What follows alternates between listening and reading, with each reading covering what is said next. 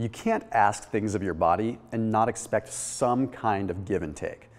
You see, Albert Einstein was right with his theory of relativity, but believe it or not, it ends up applying to the body as well. You see, if we're asking something where we want something to be a little bit more sweet or a little bit more savory, we want to enhance the flavor of something, well, clearly, we're asking a lot of the body, and we're going to borrow from tomorrow so that we can use it today.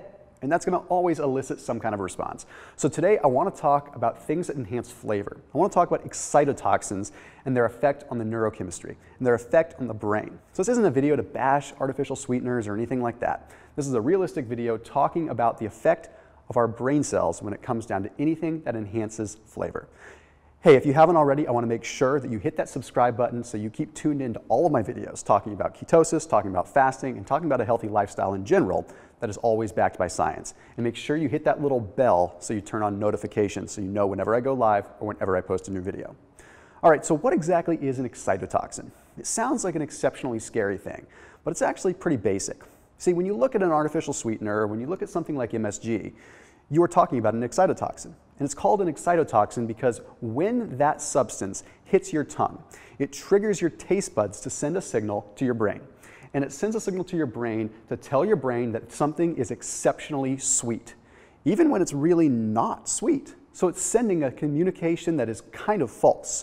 And that is triggering a brain cell to become extremely, extremely excited. That's why it's called an excitotoxin.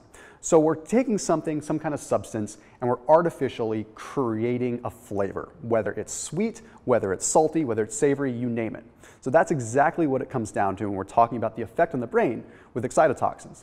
Now, some examples of excitotoxins, we're talking about things like monosodium glutamate, we're talking about aspartame, we're talking about saccharin, we're talking about sweet and low, we're talking about sucralose, anything that is enhancing the taste of something. Heck, some would even say that stevia is considered an excitotoxin because it's still eliciting a response on the brain cells. So what ends up happening is we ultimately overstimulate our brain cells. So this is completely separate and apart from any other biological, digestive, or any other issues that might come with artificial sweeteners. This flat out has to do with the fact that when you ask something of your body that isn't really natural, you're going to borrow from tomorrow for today. So I want to reference a study before I get going on this so that there's a little bit of credibility to back this whole thing up. See, there was a study that was published in the journal Stroke that took a look at 3,000 individuals, and they had them chronicle their diets over the past. And they noted which participants consumed diet sodas and which ones did not. Well, what they ended up finding was that those that had consumed diet sodas were 3 times more likely to suffer stroke and dementia than those that consumed regular sodas. Now, hear me out on this, because this study didn't take a look at a lot of other metabolic factors, but the fact is it did look at neurochemistry. And since diet sodas utilize a lot more in the way of excitotoxins because they use a smaller quantity of an actual sweetener to elicit the same or even more response than you would get from a sugary substance, we end up having the conclusion that excitotoxins do end up having a link with stroke and dementia. So let's get down to talking about what excitotoxins and artificial sweeteners and monosodium glutamate actually do inside the brain. So the second that super sweet substance hits your tongue then sends a signal to your brain and says, this thing is really, really sweet. So the brain cell becomes super, super stimulated. It's the whole idea. We always have a communication going between the taste buds and the brain. So when something is hyper sweet, for example, something like sucralose, when we're talking about 1 packet being equivalent to a good amount of sugar, we're sending a very strong signal to the brain. This causes the brain cells to get super, super stimulated, and they cause an excitatory reaction. Eventually, those brain cells burn out. Okay? And sometimes, ultimately, they even die. So when we have this consistently happening over constant consumption of artificial sweeteners or things that are going to enhance the flavor of something, we end up causing some serious damage to the brain. We also have a high level of oxidative stress that occurs. So here's a cool analogy that makes some sense of this. Okay, if you were to go and work out with a lot of intensity, you would sweat and you'd excrete some toxins, you'd excrete some waste. Okay? Then if someone asked you to work out 5 times harder, you'd sweat even more and you'd excrete even more waste. Well, the same is applicable for your cells in your brain. So when your brain is just going along, happily-go-lucky, and then all of a sudden you consume some excitotoxins and you ask a lot of it, it ramps it into overdrive. So that brain cell is kicking into gear. And all of a sudden it has to create a lot more waste. And it creates waste in the way of oxidative damage. Okay? That oxidative damage or oxidative stress causes damage throughout the rest of the body. and ultimately can lead to cell death. And it can even lead to what's called lipid peroxidation, where fats go bad inside your arteries, trigger more inflammation, and cause some heart disease. So yeah, there could be some links there with artificial sweeteners and MSG and heart disease later on down the line. Again, this video is not here to bash artificial sweeteners. It's just here to educate you on excitotoxins. So let's take a look at some examples of how this works. One example is the glutamate system. You've probably heard of monosodium glutamate before, something that's commonly added to processed food, commonly added to Chinese food to enhance the flavor and sort of enhance the savory component of a food. But what it's really doing is it's triggering glutamate receptors in your brain to make you think that something tastes good.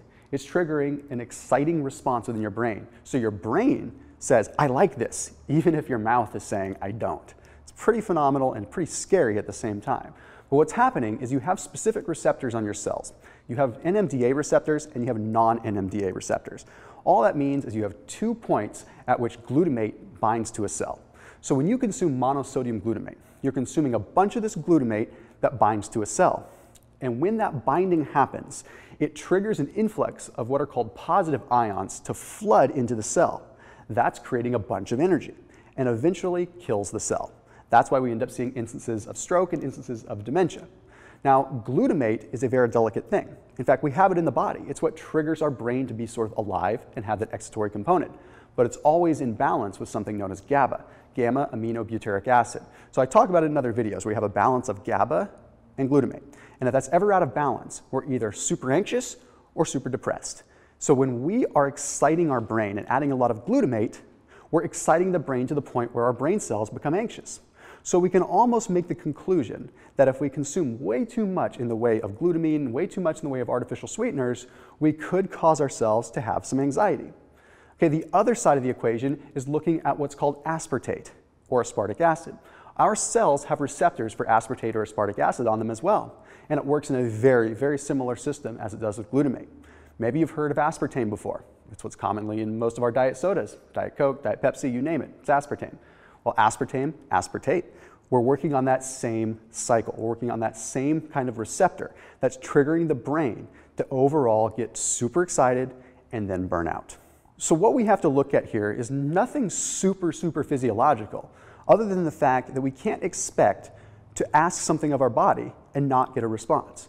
Everything in life is a give and a take. No matter how you want to back it out, no matter what you want to look at, there's always a reaction for every action.